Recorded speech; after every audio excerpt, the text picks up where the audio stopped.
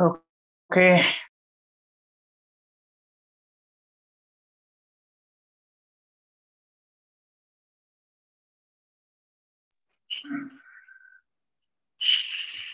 Okay, praise the Lord.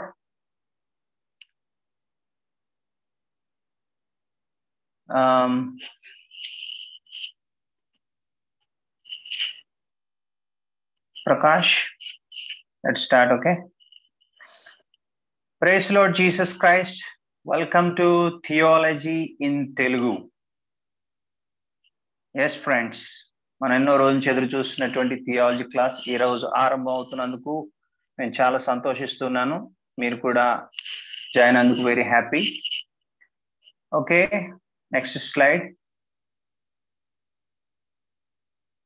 ఈ కార్యక్రమం యొక్క ప్రధాన ఉద్దేశం, అల్టిమేట్ గోల్, లక్ష్యం ఏంటంటే గాడ్స్ గ్లోరీ, దేవునికే మహిమ కలగాలని ఉద్దేశంతో ఈ కార్యక్రమాన్ని ఆరంభించాము.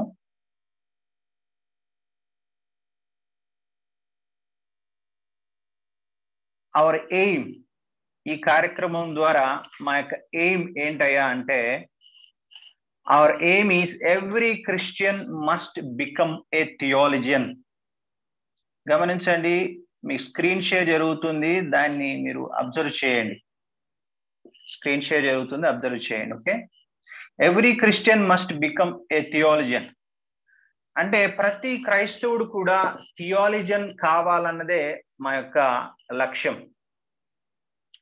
నెక్స్ట్, అవర్ డిజైర్, మా కోరిక ఏంటయ్యా అంటే,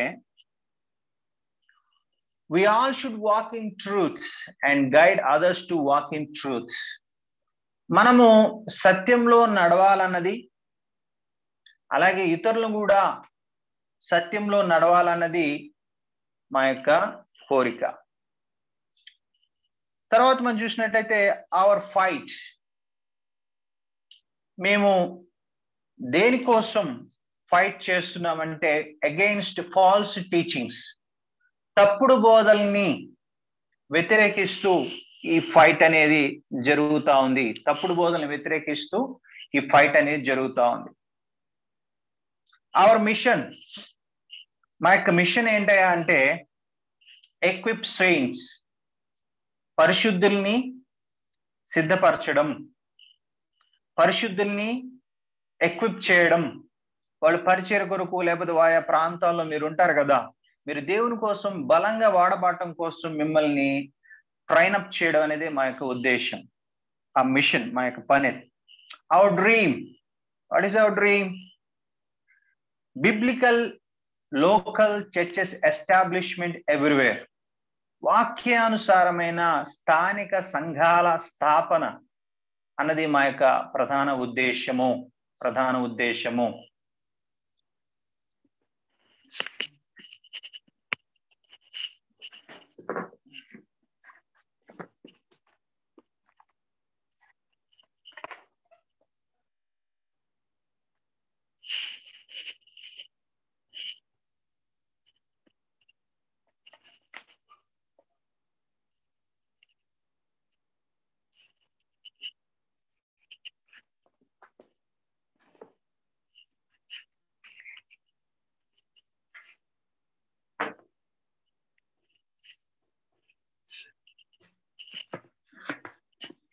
okay, next,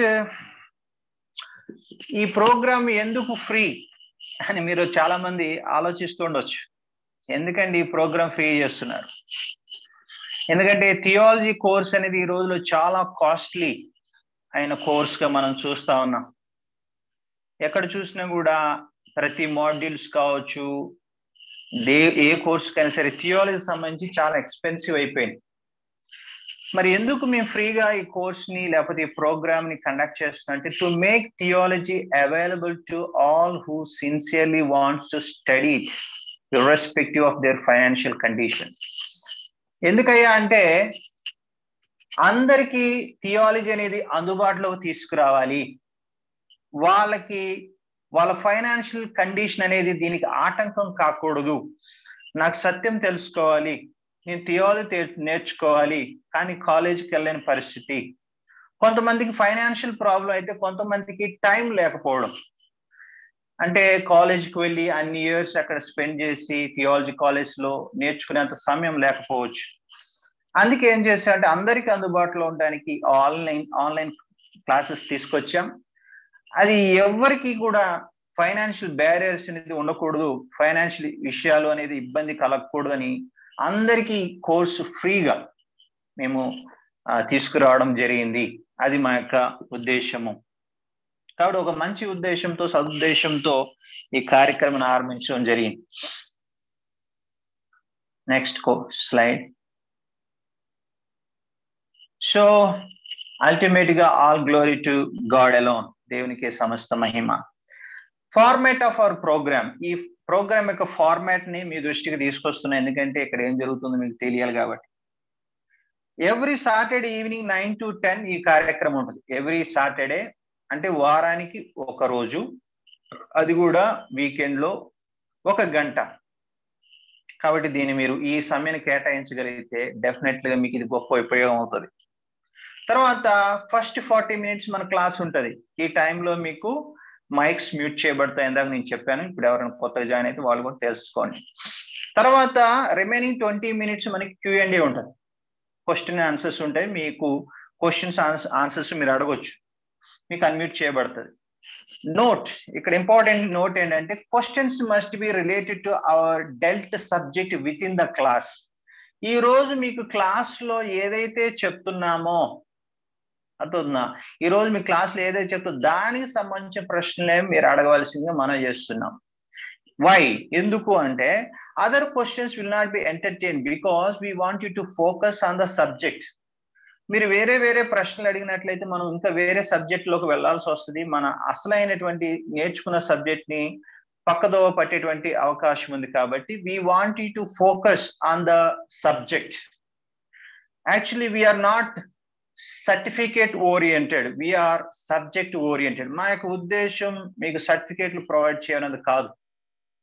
certificates you can get anywhere, but మిమ్మల్ని దేవుడు వాడుకోవాలంటే దేవుడు చూసేది సర్టిఫికేట్ కాదు. దేవుడు మిమ్మల్ని వాడుకోవాలంటే మీకు కావాల్సింది ఆయన జ్ఞానం, థియాలజికల్ నాలెడ్జ్, అండర్స్టాండింగ్ ఉంటేనే, మీకు ప్యూర్ డాక్ట్రిన్స్, సత్య బోధ మీకు తెలిస్తేనే మీరు సేవ సక్రమంగా చేయగలుగుతారు, ఇతరులకు ప్రయోజనకరంగా ఉంటారు. సర్టిఫికేట్లు ఇవ్వాలి ఎవరు కావాలంటే వాళ్ళు కోకోలకు ఇచ్చేవాళ్ళు ఉన్నారు. సర్టిఫికేట్ ఉన్నంత మాత్రాన్ని ఇది జాబ్ కాదు. దేవుడు మిమ్మల్ని వాడుకోవాలంటే మీకు కావాల్సిన theology knowledge, doctrinal knowledge, biblical truths మీ హృదయంలో ఉంటే మిమ్మల్ని దేవుడు వాడుకుంటాడు. ఇది మా ప్రధాన ఉద్దేశం, దయచేసి మీరు గమనించాలి. తర్వాత మరొకసారి మీకు రిక్వెస్ట్ ఏంటంటే, ఈ కార్యక్రమానికి రిక్వైర్మెంట్ ఏంటంటే you should attend classes regularly. మీరు ఈ క్లాసెస్ ని క్రమం తప్పకుండా దయచేసి మీరు అటెండ్ అవ్వాలి. ఫ్రీగా చెప్తున్నారని చులకనగా చూడొద్దు. డెఫినెట్ గా ఇక్కడ మీకు చెప్పే సిలబస్ హై స్టాండర్డ్ తో 2 డీప్ సబ్జెక్ట్ మీకు అందించడం జరుగుతుంది. ఎటువంటి విషయంలో కాంప్రమైజ్ అవ్వట్లేదు. మీకోసం చాలా ఇక్కడ వర్క్ చేస్తున్నాం. పవర్ పాయింట్ ప్రజెంటేషన్స్ కావచ్చు, క్లాసెస్ కావచ్చు, దీని వెనకాల లాట్ ఆఫ్ ప్రిపరేషన్ ఉంది. Because we want you to learn the truth. మీరు సత్యం నేర్చుకోవాలనేది మా ఆకాంక్ష. దానికోసం ఎంత కష్టపడడానికైనా, ఎంత వర్క్ చేయడానికైనా మేము సిద్ధంగా ఉన్నాం. సో ఫ్రీగా చెప్తున్నారు, అటెండ్ అవ్వచ్చులే, లేకపోతే లైట్గా తీసుకోవచ్చులే ఆ మనసుతో ఉన్నట్లయితే దయచేసి ఈ కోర్స్ మీకు కాదు. సీరియస్ గా, సిన్సియర్ గా నేర్చుకునే వాళ్ళకి మాత్రమే ఈ కోర్స్ అని మరొకసారి నేను రిక్వెస్ట్ చేస్తున్నా. తర్వాత ఇట్స్ వీక్లీ 1 క్లాస్, వారానికి ఒక class, just 1 hour. So save your time for this precious study. ఈ యొక్క అద్భుతమైనటువంటి అమూల్యమైన సత్యాలు మీరు నేర్చుకుంటున్నారు కాబట్టి జస్ట్ వారానికి 1 గంట మీరు దాన్ని కేటాయిస్తే మీకు ఆశీర్వాదం.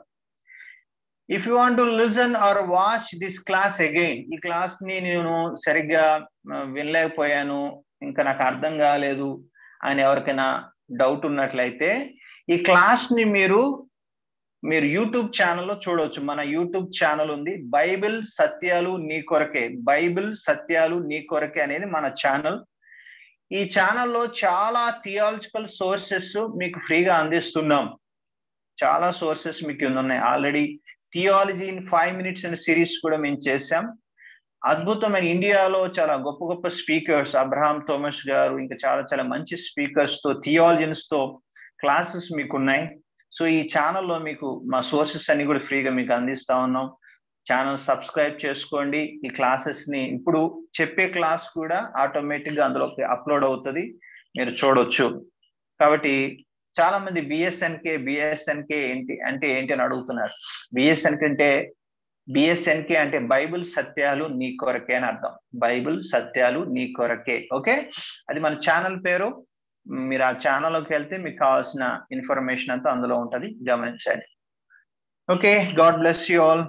మనము ప్రేయర్ చేసి కార్యక్రమాన్ని ఒకసారి మనము స్టార్ట్ చేసుకుందాం. Let us start our course with a word of prayer. Dear God, మా ప్రియ దేవా, మీకు వందనాలు, స్తోత్రాలు. నీ వాక్యము సత్యము, నీ సత్యంలో మమ్మల్ని నడిపించమని, మీ ఆత్మ ద్వారా మమ్మల్ని సర్వసత్యంలోనికి నడిపించమని, ఈ థియాలజీ ప్రోగ్రాం గొప్ప ఆశీర్వాదకరంగా మీరు ఉంచమని, జాయిన్ అయిన ప్రతి ఒక్కరికి మేలుకరంగా మార్చమని యేసయ్య పరిశుద్ధ నామములో ప్రార్థిస్తున్నాం పరమ తండ్రి, ఆమేన్. Okay, let's start our programme. So మనం ఫస్ట్ గా ఈ థియాలజీ చూసేదంటే ప్రొలోగోమెనా అంటే అర్థం ఏంటంటే ఇంట్రొడక్షన్ టు థియాలజీ. ఈరోజు మనం చూసేది ఏంటంటే థియాలజీని మనం పరిచయం చేస్తున్నాం. ఇది చాలా ఇంపార్టెంట్ క్లాస్. ఇది మీకు కొన్ని టర్మ్స్ ని, కొన్ని డెఫినేషన్స్ ని మీకు చెప్తాము. ఇవి మీకు అర్థమైతేనే నెక్స్ట్ క్లాస్ మీకు అర్థం. Every class connected with previous class. So you have to listen carefully, follow careful. Okay, right. The term Prolegomena originated from the combination of two Greek words. Prolegomena అనేది 2 Greek పదాల నుంచి ఉద్భవించింది. Pro means before, ముందు. Lego అంటే to say అంటే చెప్పడం. అంటే total meaning ఏంటంటే ప్రొలోగమేనా అంటే అర్థం ఏంటంటే టు సే బిఫోర్ హ్యాండ్, ముందుగానే కొన్ని విషయాలు చెప్పడం. టు సే ఇన్ అడ్వాన్స్, ముందు మాట అంటాం. ఇంకా సింపుల్ చెప్పంటే ముందు మాట, పరిచయం అని పుస్తకాలకు ఉంటాయి చూశారు. థియాలజీ కూడా ప్రొలోగమేనా అనేది ఉంటది. Okay, next slide. Theology friends, మీకు థియాలజీ ఎంత గొప్పదో మీకు తెలుసా? Once theology was considered as the queen of the sciences. శాస్త్రాల్లోకెల్లా మహారాణి థియాలజీని శాస్త్రంలోకెల్లా మహారాణిగా ఎంచినటువంటి రోజులు ఉన్నాయి. ఈ రోజులు థియాలజీ అంటే కొంతమంది చిన్నచూపు చూస్తున్నారు, కానీ ఇప్పుడు అందరూ కూడా మిగతా శాస్త్రాలకి ఇంపార్టెన్స్ ఇస్తూ ఉన్నారు. కానీ ఒకప్పుడు థియాలజీ చేయడం అంటే చాలా గొప్ప విషయంగా భావించేవారు. థియాలజీని అంటే వావ్, ఆయనకుండే రెస్పెక్టే వేరు. కాబట్టి థియాలజీ ఇప్పటికి ఎప్పటికీ కూడా queen of the sciences, శాస్త్రాలకే Rani. You know systematic theology is previous slide, ముందు slide. Systematic theology is the crown of that queen. అంటే థియాలజీ అని శాస్త్రాలకెల్లా మహారాణి అయితే ఆ మహారాణి గారి కిరీటం ఎవరు తెలుసా? Systematic theology. Yes, next slide. ఇంతకీ థియాలజీ అంటే ఏంటి? థియాలజీ ప్రోగ్రామ్ లో మనం ఉన్నాం. థియాలజీ అంటే ఏంటి మనకు తెలియాలి. థియాలజీ అంటే దేవుని గూర్చిన శాస్త్రము. సింపుల్ చెప్పంటే దైవ శాస్త్రము. దీన్ని చాలా మంది చాలా రకాల వేదాంత శాస్త్రం అంటారు, రకరకాల పేర్లతో పిలుస్తూ ఉంటారు. ఎక్కువగా వేదాంత శాస్త్రం అనే మాటలు మనం ఎక్కువగా వింటూ ఉంటాం. కాబట్టి సింపుల్ గా మనం చెప్పాలంటే దైవ శాస్త్రము లేదా దేవుని గూర్చిన శాస్త్రము. The term theology is derived from the Greek theos, meaning God, and logos, meaning word. Theos అంటే అర్థం ఏంటంటే గాడ్, దేవుడు అనేది మాటకి ఏం వాడతారంటే థియోస్ ని గ్రీక్ లో వాడతారు. లోగోస్ అంటే అర్థం ఏంటంటే వర్డ్, పదం, మాట, వాక్కు. ఓకే, సో థియాలజీ అనేది 2 గ్రీకు పదాల నుంచి ఉద్భవించింది. థియోస్ లేదా థియోస్, రెండోది లోగోస్. అంటే అర్థం ఏంటి? Discourse about God are study about God. Okay, మనకి లోగోస్ అనే మాట ఎక్కువగా వాడుతూ ఉంటాం. ఎట్లా? ఆలజీ, బయాలజీ, లేకపోతే రకరకాల శాస్త్రాలకు ముందు ఓఆలజీ అని అంటే మనం చూసినట్టు లోగోస్ ఓఆలజీ అని ఉంటుంది, అంటే శాస్త్రము. సో థియోలజీ, సో ఈ శాస్త్ర అనే మాట చాలా పదాలకి చాలా సబ్జెక్టులకి వాడుతూ ఉంటారు. అట్లా మనం చూసుకున్నట్లయితే దేవుని గూర్చి అధ్యయనం చేసే శాస్త్రం కాబట్టి దీన్ని థియాలజీ అంటాం. ఓకేనా? దేవుని గురించి అధ్యయనం చేసే శాస్త్రం కాబట్టి theology. So theology means simple గా స్టడీ అబౌట్ గాడ్, దేవుని గురించి అధ్యయనం చేయడాన్ని థియాలజీ అంటాం. Next, systematic theology. Systematic theology క్రమబద్ధమైన దైవ శాస్త్రము. క్రమబద్ధమైన దైవ శాస్త్రము. The word systematic comes from the Greek verb sunistano, which means to stand together or to organize. అంటే అర్థం ఏంటంటే సిస్టమాటిక్ అనే పదము అర్థం ఏంటంటే సునిష్టాను అనే పదం నుంచి, గ్రీక్ పదం నుంచి, గ్రీకు క్రియా పదం నుంచి వచ్చింది. దాని అర్థం ఏంటంటే టు స్టాండ్ టుగెదర్, కలిసి ఒక చోట ఉండడం, లేకపోతే ఒక క్రమ పద్ధతిలో ఒక విషయాన్ని ఏర్పాటు చేయడం. ఇప్పుడు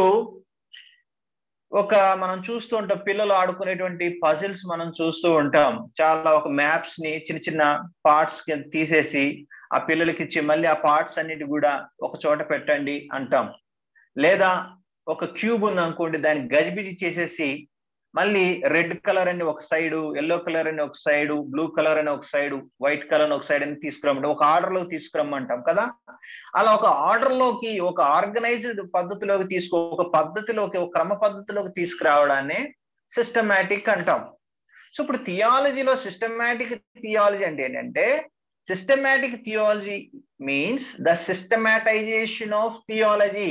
అంటే థియాలజీని ఒక క్రమ పద్ధతిలో అర్థవంతంగా ఒక క్రమంలోకి తీసుకురావడాన్ని సిస్టమాటిక్ థియాలజీ అంటారు. ఓకే, ఇప్పుడు మీ థియాలజీ అంటే అర్థమైంది, సిస్టమాటిక్ థియాలజీ అంటే కూడా మీరు నేర్చుకున్నారు.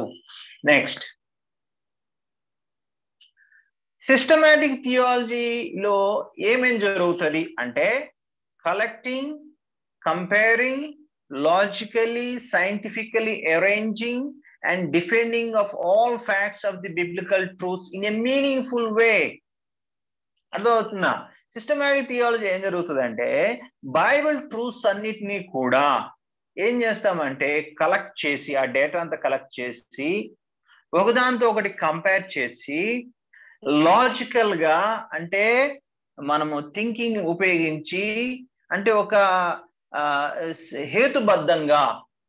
హేతుబద్ధంగా సైంటిఫికల్లీ అరేంజింగ్ అంటే వాటిని ఒక శాస్త్రీయంగా అరేంజ్ చేసి, అలాగే ఆ ట్రూత్ ని సమర్థవంతంగా ప్రజెంట్ చేయడాన్ని మనం ఏమంటాము, మీనింగ్ఫుల్ గా ప్రజెంట్ చేయడాన్ని ఏమంటామంటే సిస్టమాటిక్ థియాలజీ అంట. అంటే థియాలజీని మీనింగ్ఫుల్ గా ఒక ఆర్డర్ లో చక్కగా లాజికల్ గా కన్విన్సింగ్ వేలో దాన్ని ప్రజెంట్ చేయడాన్ని సిస్టమాటిక్ థియాలజీ అంటారు. Next, the Christian faith finds its source in the Bible. మరి థియాలజీకి లేకపోతే క్రైస్తవ విశ్వాసానికి పునాది, సోర్స్ ఏంటంటే ద బైబిల్. ఈ బైబిలే మనకి పునాది, ఈ బైబిలే మనకి source. So Christian theology will be A Bible based study. So Christian theology అంటే బైబిల్ ఆధారం చేసుకుని చేసేటువంటి study. Theology then is the discovery, systematizing and presentation of the truths about God, దేవుని గురించిన విషయాలన్నీ కూడా మనము చక్కగా చదివి అర్థం చేసుకుని వాటిని పరిశోధించి వాటి క్రమ పద్ధతిలో మనము ప్రజెంట్ చేయడాన్ని సిస్టమాటిక్ థియాలజీ అని మనము అర్థం చేసుకోవాలి. Next, the varieties of theology. థియాలజీలో వివిధ రకాలు ఉన్నాయి. అవేంటో చూద్దాం.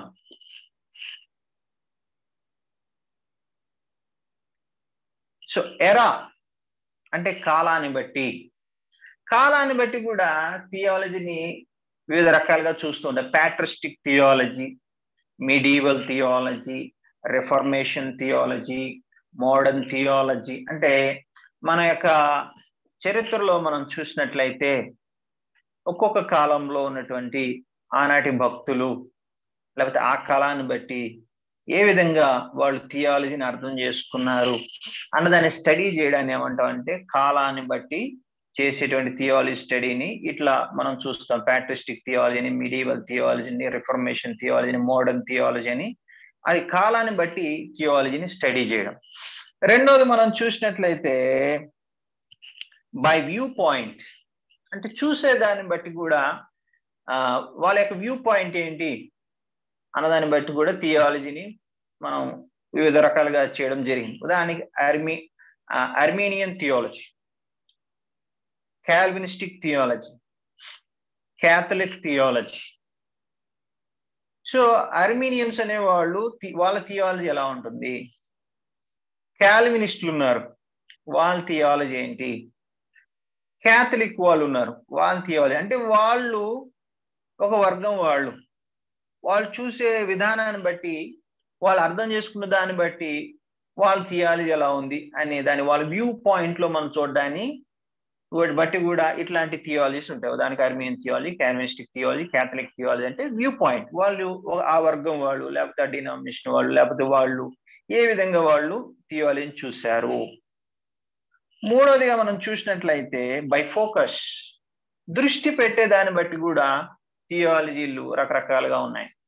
ఉదాహరణకి historical theology, biblical theology, systematic theology, apologetic theology, ఎక్సజెటికల్ theology, ఇట్లా రకరకాల థియాలజీలు. అంటే వాళ్ళు ఫోకస్ దేని మీద పెడుతున్నారు. ఉదాహరణకి హిస్టారికల్ థియాలజీ అనేది మనం చూసినట్లయితే వాళ్ళ ఫోకస్ అంతా కూడా హిస్టారికల్ గా థియాలజీ ఎలా డెవలప్ అయింది, ఆ డెవలప్మెంట్స్ ఎలా జరిగినాయి, అంటే చరిత్ర పరంగా అనేది మనము ఇక్కడ చూడవచ్చు. ఉదాహరణకి బిబ్లికల్ థియాలజీ ఉంది. నెక్స్ట్ స్లైడ్కి వెళ్ళమ్మా. నెక్స్ట్ స్లైడ్ లో మనం చూసినట్లయితే ఆ యొక్క థియాలజీ పేరు బిబ్లికల్ థియాలజీ. ఏంటి బిబ్లికల్ థియాలజీ అంటే the organisation of scripture థెమాటికలీ by biblical chronology are biblical author with respect to the progress revolution of the Bible. బైబిల్లో దేవుడు ఆ ప్రత్యక్షత అనేది క్రమంగా మెల్లిమెల్లిగా అనుగ్రహిస్తూ రావడం జరిగింది. అప్పుడు క్రోనాలజీ ప్రకారము ఎట్లా వాళ్ళు థియాలజీని అర్థం చేసుకున్నారు. తర్వాత మనం చూసినట్లయితే ఒక్కొక్క రచయిత దాన్ని ఎట్లా అర్థం చేసుకున్నాడు అన్న దాన్ని బట్టి కూడా ఈ థియాలజీ అనేది ఆధారపడి ఉంటుంది. బిబ్లికల్ థియాలజీ అనేది ఉదాహరణకి ప్రాఫిట్స్ ఉన్నారు. ఆ ప్రాఫిట్స్ కాలంలో వాళ్ళు థియాలజీని ఎట్లా అర్థం చేసుకున్నారు. యోహాను ఉన్నాడు. యోహాను థియాలజీ ఏంటి అంటే ఒక ఆథర్ని బట్టి, ఒక కాలాన్ని బట్టి బైబిల్లో ప్రోగ్రెసివ్ గా వాళ్ళు థియాలజీ ఎట్లా వచ్చింది, ఒక్కొక్క బుక్ లో ఉన్న థియాలజీ ఏంటి, లేకపోతే ఒక రచయిత థియాలజీ ఎట్లా అర్థం చేసుకున్నాడు అని బైబిల్ని బేస్ చేసుకుంటూ బైబిల్ ఉన్న ప్రతి బుక్ ను బట్టి బైబిల్లో దేవుడిచ్చిన ప్రత్యక్ష ప్రోగ్రెసివ్ రెవల్యూషన్ స్టడీ చేసుకుంటూ అర్థం చేసుకునే దాన్ని ఏమంటామంటే బిబ్లికల్ థియాలజీ అని చెప్పేసి మనము అర్థం చేసుకోవచ్చు. తర్వాత డాగ్మాటిక్ థియాలజీ. డాగ్మాటిక్ థియాలజీ అనేది ఏంటంటే చర్చ్ యొక్క క్రీడ్స్ ని బేస్ చేసుకుంటూ వాళ్ళు ఏ విధంగా, ఇప్పుడు క్రీడ్స్ అంటే మీకు విశ్వాస ప్రమాణాలు ఉంటాయి కదా, ఆ విశ్వాస ప్రమాణాలను బట్టి ఒక్కొక్కరు ఏ విధంగా థియాలజీని అర్థం చేసుకున్నారు అన్నది మనము దీంట్లో చూడవచ్చు. ఏది డాగ్మాటిక్ థియాలజీలో. తర్వాత ఎక్సిజెటికల్ థియాలజీని మనం చూసినట్లయితే, ఎక్సిజెటికల్ అంటే ఎక్సిజీసిస్ అంటే బైబిల్ని క్షుణ్ణంగా పరిశీలించి దాన్ని స్టడీ చేసి దాంట్లోంచి మ్యాటర్ని తీసుకురావడం, దాన్ని అర్థం చేసుకుని మనము ఒక అండర్స్టాండింగ్ రావడం. అంటే ఒక్కొక్కరు ఆ యొక్క బైబిల్ టెక్స్ట్ ని సీరియస్ గా సిన్సియర్ గా స్టడీ చేసి అందులో ఎక్సజీసిస్ చేసి అందులో ఉన్న విషయాన్ని బయటికి రాబెట్టి తద్వారా చేసేదాన్ని ఏమంటారంటే ఎక్సజెటికల్ థియాలజీ అని చెప్పేసి అంటాము. అంటే ఒక్కొక్క ఇండివిజువల్ టెక్స్ట్ ని తీసుకుని స్టడీ చేయడం. తర్వాత హిస్టారికల్ థియాలజీ అంటే దాన్ని ఇంతకుముందు చెప్పాను కదా, హిస్టారికల్ థియాలజీ అంటే హిస్టరీలో ఏ విధంగా ఈ థియాలజీ డెవలప్మెంట్స్ జరిగాయి అన్న దాన్ని స్టడీ చేయడాన్ని మనము హిస్టారికల్ థియాలజీగా మనము చెప్పుకోవచ్చు. ఉదాహరణకి అపోస్టలిక్ ఎరా అంటే అపోస్తల కాలం నుంచి ప్రెసెంట్ టైం వరకు హిస్టారికల్ గా థియాలజీ ఎట్లా డెవలప్ అయింది అన్న విషయాన్ని తెలియజేసేది హిస్టారికల్ థియాలజీ. తర్వాత న్యాచురల్ థియాలజీ అంటే the study of what can be noun about God by human reason alone through the empirical study of the natural world. అంటే ఈ మన చుట్టూ ఉన్నటువంటి నేచర్ ని, ప్రకృతిని, ప్రపంచాన్ని పరిశీలన చేసి మన రీజన్ ద్వారా, అంటే మనకున్నటువంటి బుర్ర ద్వారా, మనకున్నటువంటి జ్ఞానం ద్వారా, మనకున్న అండర్స్టాండింగ్ ద్వారా, మనకున్నటువంటి హేతుబద్ధత ద్వారా ఏదైతే దేవుని గురించి తెలుసుకోగలమో దాన్ని ఏమంటారంటే న్యాచురల్ థియాలజీ అని చెప్పేసి అంటాం జరుగుతుంది. తర్వాత ప్రాక్టికల్ థియాలజీ అంటే ఏంటంటే ఈ డాక్టరల్ ట్రూత్ వ్యక్తిగతంగా మనకి ఎట్లా ఉపయోగపడుతుంది, అదవుతుందా? ఈ డాక్టరల్ ట్రూత్ వ్యక్తిగతంగా మనకి ఎట్లా ఉపయోగపడుతుంది అన్నదాన్ని, లేకపోతే చర్చ్ లో దీన్ని ఎట్లా ఉపయోగించాలి, ఇండివిజువల్ కి ఇది ఎట్లా ఉపయోగపడుతుంది అని ప్రాక్టికల్ గా థియాలజీని తీసుకురావడాన్ని ఏమంటారంటే ప్రాక్టికల్ థియాలజీ అంటాం. ఓకేనా? Right, next slide. ఓకే, థియాలజీలో మనం చూసినట్లయితే వచ్చేటువంటి లాభాలు ఏంటి? ఇప్పుడు థియాలజీ కోర్సు మీరు ఎందుకు చేయాలి, దేనికోసం చేయాలి, దీనివల్ల చేయడం వల్ల ఏమైనా లాభం ఉందా, ఏమైనా ప్రయోజనం ఉందా అనేటువంటి డౌట్స్ మీకు రావచ్చు. సో ఈ విషయాలు మీరు నేర్చుకుంటే మీకు థియాలజీ యొక్క విలువ మీకు అర్థం అవుతుంది. Number 1, theology helps you to understand God in the right way. Theology నేర్చుకోవడం వల్ల దేవుణ్ణి మీరు సరిగ్గా అర్థం చేసుకోగలుగుతారు. ఎందుకంటే థియాలజీ అంటేనేంటి? దేవుని గురించి చేసేటువంటి స్టడీ. కాబట్టి ఎప్పుడైతే మీరు దేవుని గురించి రైట్ వేలో నేర్చుకుంటారో తప్పకుండా మీ జీవితంలో గొప్ప ఆశీర్వాదం ఉంటుంది. ఎందుకంటే తెలుసా, మనం చేసే ప్రతీది కూడా మన దేవుణ్ణి మనం అర్థం చేసుకునే దాన్ని బట్టి మన యొక్క యాక్షన్స్ ఉంటాయి. మన నమ్మకాలకు ఆధారం మన దేవుని గురించి అండర్స్టాండింగ్. నువ్వు దేవుని గురించి ఎట్లా అర్థం చేసుకుంటే దాన్ని బట్టే నీ యొక్క జీవితం ఆధారపడి ఉంటది. ఉదాహరణకి మీరు చూడండి, ఒక వ్యక్తి దేవుడిని నమ్మడు అనుకోండి, అప్పుడు ఆ వ్యక్తి జీవితం ఎలా ఉంటుంది? దేవుడిని నమ్మని వ్యక్తికి ఎథిక్స్ అనేవి ఫాలో అవడానికి అవకాశం లేదు. ఎందుకంటే దేవుడు ఉంటేనే, దేవుడు అనే కన్సెప్ట్ ఉంటేనే మంచి చెడు మోరాలిటీ ఇలాంటి ఆలోచనలు ఉంటాయి. ఎప్పుడైతే దేవుడు అనే కన్సెప్ట్ లేదో ఆ వ్యక్తి ఏమనుకుంటే తను అనుకునేదే కరెక్ట్, తను చేసేది కరెక్ట్, తను ఏం చేసినా కరెక్టే అని అనుకుంటాడు. స్టాండర్డ్స్, మోరల్ స్టాండర్డ్స్ ఉండవు. చిన్న ఎగ్జాంపుల్ మనం చూసుకున్నట్లయితే, దేవుడు లేని వారి జీవితాలు మీరు, అంటే దేవుణ్ణి నమ్మనటువంటి వారి యొక్క జీవితాలను చూడండి. వాళ్ళు చేసే పాపాన్ని సిన్ అనరు, జస్ట్ ఇట్స్ అన్ ఎంటర్టైన్మెంట్, అదే ఎంజాయ్మెంట్ అంటారు. బట్ దేవుణ్ణి నమ్మిన వ్యక్తి పాపం చేసినప్పుడు దాన్ని ఏమంటాడు? ఎంటర్టైన్మెంట్ అనడు. అయ్యో నేను ఎంత తప్పు చేశాను అని పశ్చాత్తాపడతాడు. ఉదాహరణకి బేబీ ఉంది, అబార్షన్ ఉంది. దేవుణ్ణి నమ్మని వ్యక్తి అబార్ట్ చేయడానికి పెద్ద ఏమి ఆలోచించడు.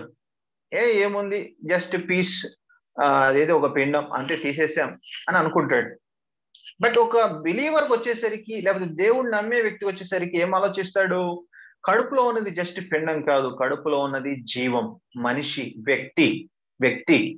దేవుడు ఎప్పుడైతే జైగోట్ ఫామ్ అయిందో లోపల ఉన్నది ఎవరు? ఒక వ్యక్తి, మనిషి. కాబట్టి అబార్షన్ చేయడానికి ఒక క్రిస్టియన్ ఒప్పుకోడు. ఎందుకు? అబార్షన్ అనేది క్రిస్టియన్ దృష్టిలో లేకపోతే ఒక దేవుడు నమ్మే వ్యక్తి విషయంలో అదేంటంటే నరహత్యతో సమానం. నరహత్యతో సమానం. So what ever you do, your theology affects you. నీ దేవుడు ఎలాంటి వాడో చెప్పు, నువ్వు ఎలాంటి వాడో నేను చెప్తా అన్నాడు ఒక ఆయన. నీ దేవుడు ఎలాంటోడో చెప్పు, నువ్వు ఎలాంటోడో నేను చెప్తా. అంటే నీకు దేవుడు గురించి రైట్ అండర్స్టాండింగ్ ఉంటే నీ లైఫ్ కూడా రైట్ వేలో ఉంటుంది. నీ దేవుడు గురించి అండర్స్టాండింగ్ రాంగ్ గా ఉంటే నీ యొక్క లైఫ్ కూడా రాంగ్ వేలో నడుస్తుంది. అర్థమవుతుందా మీకు? So very important. So right understanding about God is very very very essential. Second one, theology helps you to grow in your faith. ఎప్పుడైతే నువ్వు దేవుడి గురించి తెలుసుకుంటావో, సత్యబోధన నేర్చుకుంటావో, ఆటోమేటిక్ నీ ఫెయిత్ అనేది గ్రేట్ గా పెరుగుతూ ఉంటది, గొప్ప పెరుగుతుంది. ఎందుకంటే వినటం వల్ల విశ్వాసం కలుగును. ఎప్పుడైతే దేవుని వాక్యాలు వింటున్నావో, దేవుని సత్యాలు నేర్చుకున్నావో, ఆటోమేటిక్ నీ ఫెయిత్ పెరుగుతుంది. థియాలజీ నేర్చుకోవడం వల్ల నీకు రైట్ ఫెయిత్ వస్తుంది. రైట్ ఫెయిత్ నీకు వచ్చినప్పుడు నీలో అచంచలమైన విశ్వాసం పెరుగుతూనే ఉంటుంది. మూడవదిగా, theology protects you from falls teachings and false teachers. Theology నేర్చుకోవడం వల్ల మీరు తప్పుడు బోధల నుంచి రక్షించబడతారు, తప్పుడు బోధకుల్ని పసిగట్టగలుగుతారు. మీరు రైట్ థియాలజీ నేర్చుకుంటే మీ దగ్గర సత్యం ఉంటది. అప్పుడు అబద్ధ బోధకుల చేత మీరు మోసపోరు.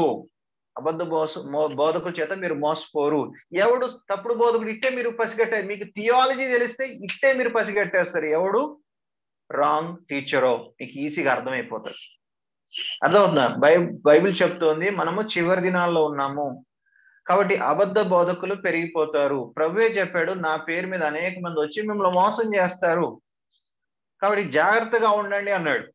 మరి ఎట్లా జాగ్రత్తగా ఉండేది? నీకు రైట్ థియాలజీ నేర్చుకోవడం ద్వారా నిన్ను ప్రొటెక్ట్ చేసుకోగలుగుతావు. తర్వాత theology helps you to defend the truth. సత్యాన్ని తెలుసుకోవడం మాత్రం కాదు, సత్యాన్ని సమర్థించగల శక్తి నీకు థియాలజీ ద్వారా వస్తుంది. సో థియాలజీ అనేది లాజికల్ గా మనము అండర్స్టాండింగ్ చేసుకుంటున్నాము, సత్యాన్ని సమర్థించడం నేర్చుకుంటున్నాము.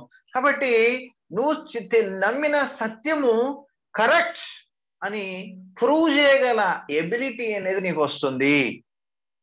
తర్వాత theology helps you to share the gospel effectively. Theology నేర్చుకోవడం వల్ల నువ్వు సువార్తని చాలా ఎఫెక్టివ్ గా ఇతరులకి నువ్వు చెప్పగలుగుతావు. చాలా మంది ఏం చేస్తారంటే 4 వాక్యాలు నేర్చేసుకుని సువార్త చెప్పడానికి వెళ్ళిపోతారు. అవతలోడు ఏం ప్రశ్న వేయకుండా ఉంటే ఓకే, కానీ అవతలోడు ఏమైనా క్వశ్చన్ చేయడం మొదలు పెట్టారనుకోండి, వీళ్ళు తలమొహం వేసుకుని కూర్చుంటారు. ఎందుకంటే వీళ్ళకి ఆ 4 వచనాలే తెలుసు, అంతకంటే ఎక్కువ తెలియదు. కానీ మీరు థియాలజీ నేర్చుకున్నారనుకోండి, వాడు ఏ ప్రశ్న అడిగినా మీ దగ్గర ఆన్సర్ ఉంటది, మీరు వాడికి కరెక్ట్ జవాబు చెప్పగలుగుతారు. అంత ఎఫెక్టివ్నెస్ మీకు థియాలజీ నేర్చుకోవడం వల్ల మీకు కలుగుతుంది. Theology helps you to improve your church life. Theology నేర్చుకోవడం వల్ల మీ చర్చ్ లైఫ్, మీ చర్చిలో ప్రీచింగ్ ఇచ్చారనుకోండి, వన్స్ నువ్వు థియాలజీ నేర్చుకుంటే నీ ప్రీచింగ్ ఎంటైర్లీ డిఫరెంట్ కూడా. అంతకుముందు నీ ప్రీచింగ్ కి ఇప్పుడు ప్రీచింగ్ కి ప్రసంగానికి అద్భుతమైన డిఫరెన్స్ ప్రజలు చూస్తారు. నీ ప్రీచింగ్ వల్ల ప్రజలు సత్యాన్ని నేర్చుకుంటారు, నీ ప్రీచింగ్ వల్ల ప్రజలు విశ్వాసంలో బలపడతారు. Teaching will be helpful. నీ యొక్క టీచింగ్ అనేది ఇతరులకు హెల్ప్ఫుల్ గా ఉంటుంది. అర్థమవుతుందా? సో నువ్వు నేర్చుకొని నీ యొక్క గిఫ్ట్స్ ని షార్ప్ చేసుకునే వ్యక్తి అవుతావు, నీ యొక్క స్కిల్స్ ని సంపాదించుకునే వ్యక్తి అవుతావు. సో తద్వారా చర్చ్ డెవలప్ అవుతుంది, నువ్వు ఉన్న చోట మినిస్ట్రీ అద్భుతంగా జరుగుతుంది. తర్వాత theology helps to understand your self better, why you are the way you are. అంటే థియాలజీ నేర్చుకోవడం వల్ల ఫస్ట్ బెనిఫిట్ నీకే. ఏంటో తెలుసా? అసలు నువ్వెవరో నీకు అర్థమవుతుంది. నువ్వు ఎందుకు ఇలా ప్రవర్తిస్తున్నావు, నీ మైండ్ సెట్ ఎందుకు అట్లుంది, నువ్వెందుకు అలా చేస్తున్నావు, ఎందుకు ఇలా చేస్తున్నావు, ఎందుకు నువ్వు ఇలా ప్రవర్తిస్తున్నావు, నీ గురించిన నీకు ఒక సెల్ఫ్ అసెస్మెంట్, నీకు ఒక సెల్ఫ్ అండర్స్టాండింగ్ అనేది నీకు వస్తుంది. That's a great benefit. Friends, theology నేర్చుకోకముందు నేను ఏం ఆలోచించేవాడిని, ఏం చేసేవాడినో నాకు అర్థమయ్యేది కాదు. బట్ వన్స్ థియాలజీ నేర్చుకున్న తర్వాత నాకేమైంది తెలుసా, నేను అలా ప్రవర్తించడానికి కారణం ఇదా, నేను ఇలా థింక్ చేయడం కారణం ఇదా, నేను ఈ పని చేయడం కారణం ఇదా అనేది నా గురించి నాకు క్లియర్గా అర్థమైపోతుంది. ఇది నాకు గ్రేట్ బెనిఫిట్ అని చెప్తానండి మీకైతే. మీరు కూడా ఈ థియాలజీ నేర్చుకుంటే ఫస్ట్ మిమ్మల్ని మీరు అర్థం చేసుకుంటారు. అంతకంటే గొప్ప విషయం ఉంది. Theology helps you to understand the world around you. Theology నేర్చుకోవడం ద్వారా మీ చుట్టూ ఉన్న ప్రపంచం మీకు అర్థం అవుతుంది. ఉదాహరణకి కరోనా వచ్చింది. ఎందుకు వచ్చింది? ఇక్కడ వాళ్ళని అడగండి, ప్రపంచంలో వ్యక్తిని అడగండి, వాళ్ళకి తెలియదు. బట్ ఒక బిలీవర్ అయిన మనల్ని అడగండి, లేకపోతే థియాలజీ తెలిసిన వాళ్ళు అడగండి, వాళ్ళ దగ్గర కారణం ఉంటుంది, ఆన్సర్ ఉంటుంది. ఎందుకంటే ప్రభు చెప్పాడు, నా రాకడ ముందు తెగుళ్ళు వస్తాయి, పెస్టిలెన్సెస్ వస్తాయి, భూకంపాలు వస్తాయి, తెగుళ్ళు వస్తాయని చెప్పారు. సో ఇవన్నీ కూడా ప్రభు రాకడకు సూచన. మనకు తెలుసు ఏం జరుగుతుందో ప్రపంచంలో, ప్రభు రాకడ దగ్గర పడుతుంది, ఇవన్నీ సూచనలు మనకు తెలుసు. కాబట్టి మనలో భయం లేదు. కానీ లోకంలో వాళ్ళకి భయం, అమ్మో మా లైఫ్ ఎండ్ అయిపోయింది, ప్రపంచం ఎండ్ అయిపోతుంది అనుకుంటారు. కానీ మనకు తెలుసు ప్రపంచం ఇప్పుడు ఎండ్ అవ్వట్లేదు, దానికి కొంచెం టైం ఉందని. ఎందుకంటే బైబిల్లో ఫ్యూచర్ ఆల్రెడీ ముందు రాసి పెట్టేశాడు దేవుడు. ఎక్కడ ఏం జరగబోతుందో మన థియాలజీ నేర్చుకుంటే మనకు అర్థమైపోతుంది, మనకి టెన్షన్ ఉండదు. ఓకే, ప్రభు రాక దగ్గర పడింది, ఇది దానికి సూచన. ఎస్, ప్రభు చెప్పాడు, అది నెరవేరుతుందని నిర్భయంగా మనం ఉంటాం. Theology helps you to understand the future events. భవిష్యత్తులో ఏం జరగబోతుందో కూడా మీకు తెలిసింది. ఎందుకంటే బైబిల్లో ఒక బుక్కే ఉంది, రెవల్యూషన్ అని.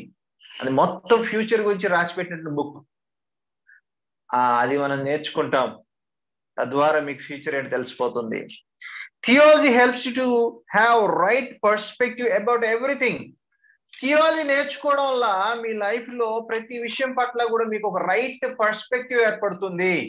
అంటే మీరు అన్నిటినీ సరైన వేలో చూడడం నేర్చుకుంటారు. ఉదాహరణకి మనీని రైట్ వేలో చూడడం నేర్చుకుంటారు. ఫ్యామిలీ గురించి మీకు అర్థమవుతుంది. సెక్స్, దాని గురించి కూడా బైబిల్ చెప్తా ఉంది. ఎవ్రీ ఆస్పెక్ట్ ని మీరు రైట్ వేలో చూడడం నేర్చుకుంటారు. మీ థింకింగ్ టోటల్ గా మారిపోతుంది. మీలో అద్భుతమైన మెచ్యూరిటీ వచ్చేస్తుంది. మీరు దేవుని యొక్క లెన్స్ లోంచి, బైబిల్ లెన్స్ లోంచి లోకాన్ని చూడడం మొదలు పెడతారు. Then everything is very clear for you. Okay, theology వల్ల మీకు 10 లాభాలు చెప్పాను మీకు నేను. 10 లాభాలు. ఇంకా లాస్ట్ గా ఈ థియాలజీలో మనం ఏమేమి సబ్జెక్ట్ నేర్చుకోబోతూ ఉన్నాం అని చెప్పేసి మీకు నేను Q&A వాటికి టైం ఇస్తాను. Okay, what are the categories of the systematic theology? ఈ సిస్టమాటిక్ థియాలజీలో ఉన్న కేటగిరీస్ ఏంటి అని మనం చూద్దాం. అంటే ఈ క్రమబద్ధమైన థియాలజీలోని విభాగాలు ఏంటి? ఒకటి బిబ్లియాలజీ, అంటే బైబిల్ అసలు ఎలా వచ్చింది, బైబిల్ని ఎవరు రాశారు, ఎలా రాశారు, బైబిల్ యొక్క గొప్పతనం ఏంటి, బైబిల్ యొక్క విశిష్టత ఏంటి అనేది మీరు నేర్చుకుంటే మీరు బైబిల్ చూసే విధానమే మారిపోతుంది. ఎంత గౌరవిస్తారంటే ఈ బుక్ని, ఎంత హత్తుకుంటారంటే బిబ్లియాలజీ నేర్చుకోవడం ద్వారా ఎంత గొప్పది ఈ గ్రంథం మీకు ఈజీగా అర్థం అవుతుంది బిబ్లియాలజీలో. Second one, theology proper. Theology proper అనేది ఏంటంటే తండ్రి అయిన దేవుని గురించిన ప్రత్యేకమైన శాస్త్రం. అంటే దేవుడి గురించి నేర్చుకుంటాం, ఆయన గుణగణాలు నేర్చుకుంటాం. ప్రత్యేకంగా తండ్రి అయిన దేవుడి గురించినటువంటి విషయాల్ని ఎక్కువగా మనం ఇందులో కాన్సన్ట్రేషన్ చేస్తాం. సో థియాలజీ ప్రాపర్ అంటే దేవుడి గురించినటువంటి ప్రత్యేకత, ఆయన గుణగణాలు ఏంటి, ఆయన నేచర్ ఏంటి, ఆయన వ్యక్తిత్వం ఏంటి, ఆయన ఎలాంటి వాడు, ఆయనకి ఏమి ఇష్టం కాదు, అన్ని అందులో చేస్తాయి. మూడవదిగా క్రిస్టాలజీ, అంటే క్రీస్తుని గురించిన శాస్త్రం. యేసు ప్రభు అసలు ఎప్పటి నుంచి ఉన్నాడు, ఆయన ఎవరు, ఆయన వ్యక్తిత్వం ఏంటి, ఆయన ఏం చేశాడు ఈ లోకానికి వచ్చి, ఇప్పుడు ఏం చేస్తున్నాడు యేసు ప్రభు, మళ్ళీ ఎప్పుడు వస్తాడు, వచ్చి ఏం చేస్తాడు, ఆ తర్వాత ఏం జరుగుద్ది, అన్ని క్రిస్టాలజీలు మీకు ఉంటాయి. It is a wonderful subject in theology. I love Christology so much. మూడవది మనం చూస్తే న్యూమటాలజీ అంటే పరిశుద్ధాత్మను గూర్చిన శాస్త్రం. పరిశుద్ధాత్మ ఎవరు, ఆయన మనకి ఎట్లా ఉపయోగపడతాడు, ఏ విధంగా హెల్ప్ చేస్తాడు, అసలు ఆయన పరిచర్య ఏంటి ఇప్పుడు, ఇవన్నీ కూడా మీకు అందులో వస్తాయి. తర్వాత ఆంథ్రోపాలజీ. ఆంథ్రోపాలజీ అంటే మానవుని గురించి, అసలు మానవుడు ఎక్కడి నుంచి వచ్చాడు, మానవుడు అనేవాడు అసలు మానవుల్లో ఉన్నటువంటి ప్రత్యేకత ఏంటి, మానవునికి ఉన్న ప్రాబ్లం ఏంటి, మానవుడు ఉన్నత స్థితికి ఎలాంటి ఏం చేయాలి, అన్నీ అందులో వచ్చేస్తాయి.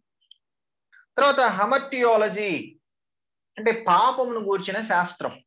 పాపం అనేది ఎట్లా వచ్చింది, అసలు ఎక్కడ స్టార్ట్ అయింది, దీనికి పరిష్కారం ఏంటి, అన్ని అందులో ఉంటాయి. తర్వాత సొటీరియాలజీ అంటే రక్షణ శాస్త్రం. మనిషికి చాలా ప్రాముఖ్యమైనది రక్షణ.